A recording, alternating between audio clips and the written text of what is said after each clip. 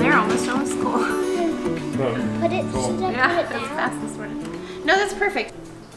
So you want to try I kind of like fill it in a little more. Yeah, it looks like the sun's kind of bouncing off. Ben and the crew are here filming on the Rhodes video project, Rooted, and they drove all the way out here. Our living room is looking like a studio. It's a beautiful sunny day outside. It's actually not a sunny day. It's actually, we got some lights going on here. Are you enjoying filming in here? All right, come on, let's go. It's not filming, it's a picture. You taking pictures in the studio? You said. Hope you guys well. Thanks. Let me know I'll text you. when you want me. Go. We've actually got a slammed busy day. We're showing up, doing chores, plus more. The kids are cleaning out this area of the barn right here. I'm gonna come help them so that we can get hay because we got a bunch of bales coming today. All right, that looks good. Thanks.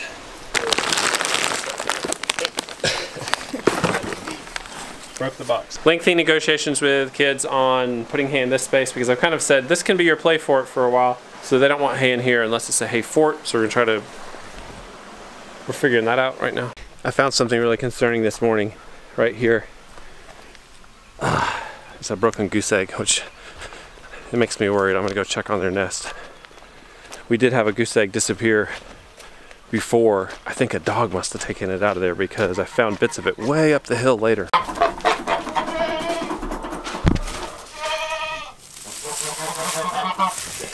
These all look okay. 1, 2, 3, 4, 5, 6, 7, 8, 9, 10, 11. So I don't know what happened. It's possible something carried out of the nest, but they didn't break any in the nest. It's also possible the geese got sloppy and actually laid an egg in the yard and it got broken out there. Ooh. And if I protect that nest, if I cover the nest, then the goose will be locked in there and she can't go out and eat. Grace is trying to get the cows separated out so she can halter train the calf.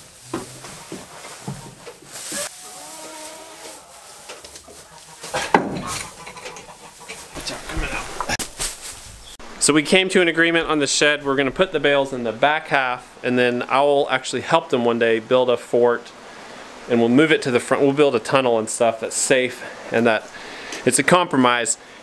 I want them to be safe. I don't want the bales to be busted. They want a fort. So yeah, we're gonna try to work together on it. And I'm trying to remedy a mistake I made last time putting hay in here by putting plastic down. We had a bunch of moldy bales that were sitting on the ground. See, it busted, it didn't hold together. So the lower side has mold in about the lower 2 inches here. It's pretty dry in here, really, but there was enough moisture that they absorbed the moisture, molded, the hay strings rotted, it was a mess. All right, here we go. Yep, all the layers. Straight line. I'm trying to get...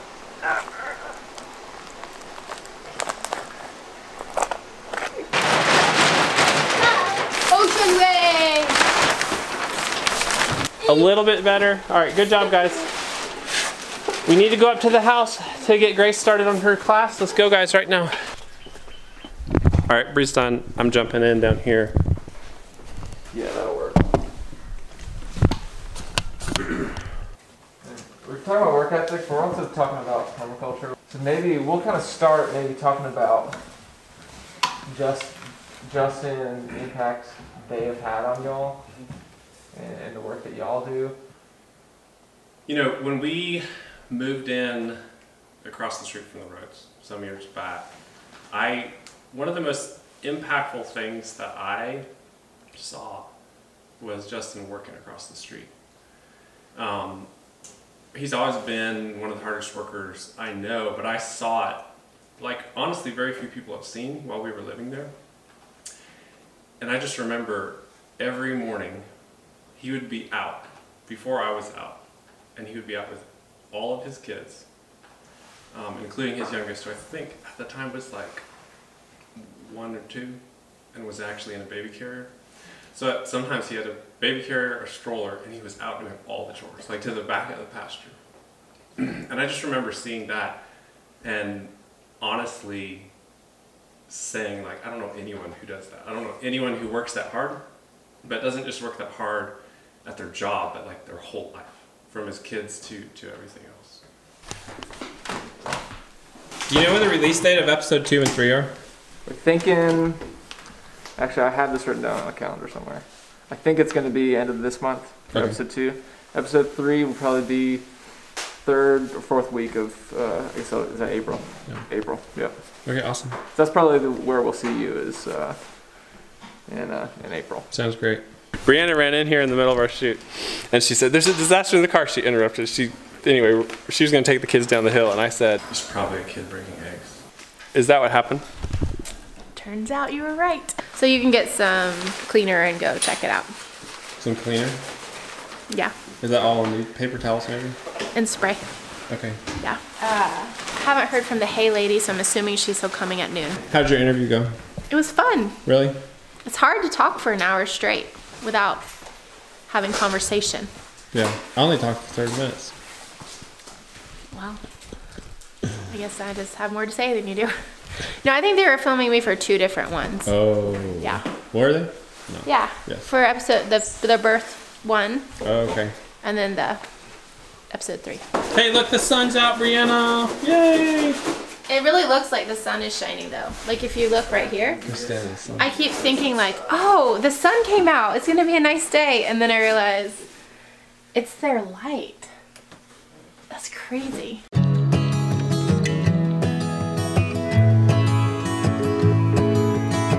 This is how crazy busy things are. Literally done with the shoot. The guys are leaving and our hay is here. Run down the hill, help unload this hay, get it in the right barns. That's not the end of the day though, there's more.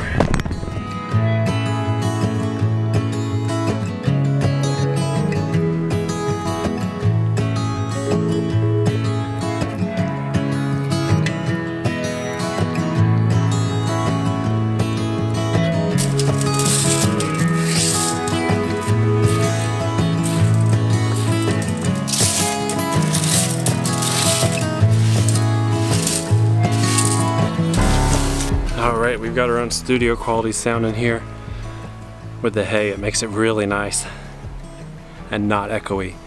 We got our hay in the barn and it looks good. We found pretty much living in the mountains here that the best hay at the best price is either all the way from Tennessee or from South Carolina, because there's actually flat land there, or you could go down, you know, other way out of the mountains in North Carolina. Up here there's so little pasture land and hay fields, you know, compared to the overall land. It's mostly woods.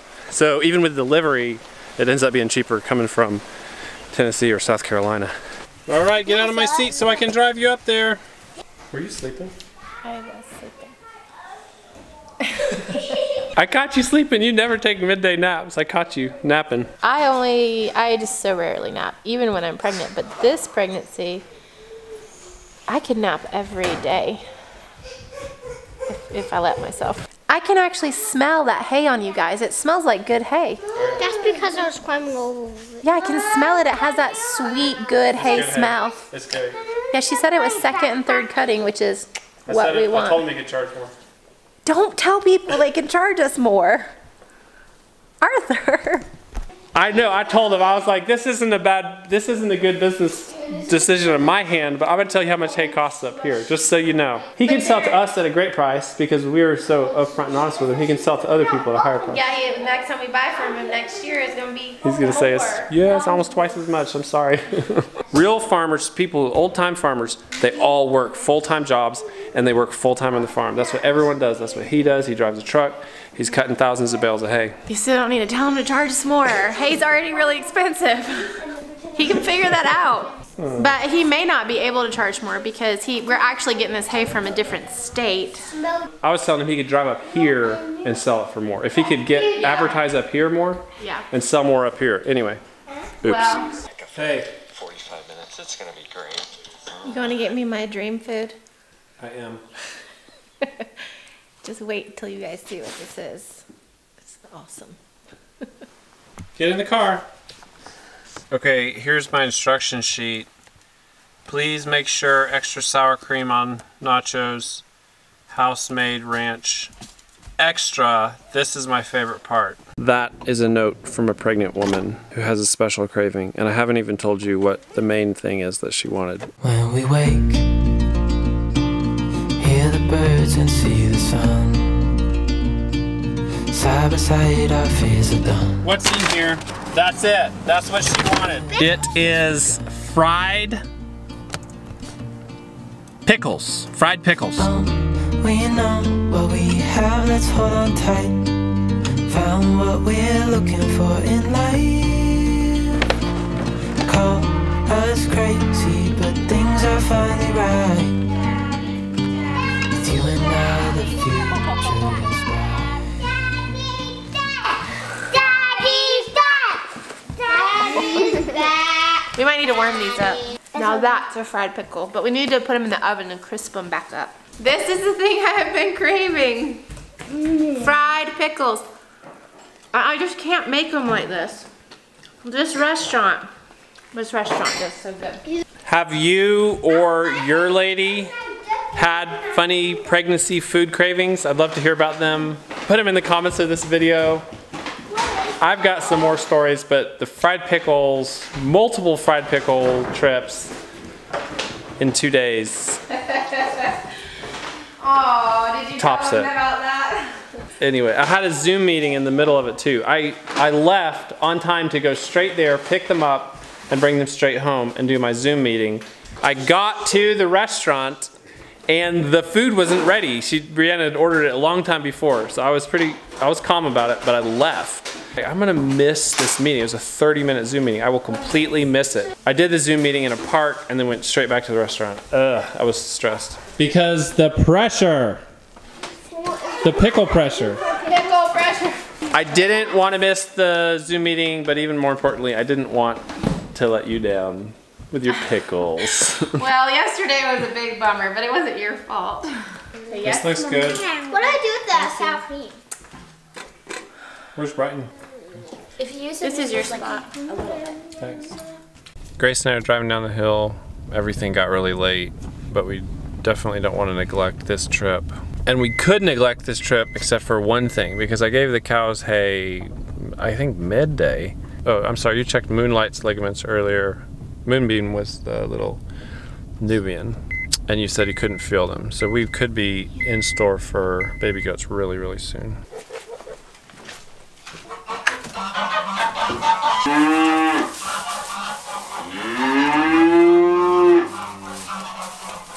I can actually feel them a little bit, Yeah. but they're almost gone. And she doesn't look like she's in labor right now. But we'll get them some nice clean hay. Oh, sorry Ghost, you got the bad bill. You'll be fine. Yeah, they don't mind. The cows need water.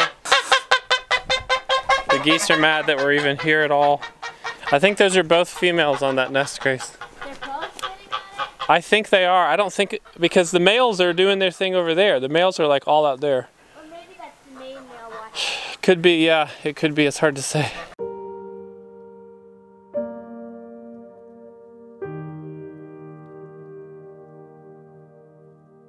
So the goats look good, nothing much happening down there. We put down fresh hay so they'll have a clean place to lay their babies. We'll see you tomorrow. Come back and join us. All right, goodbye.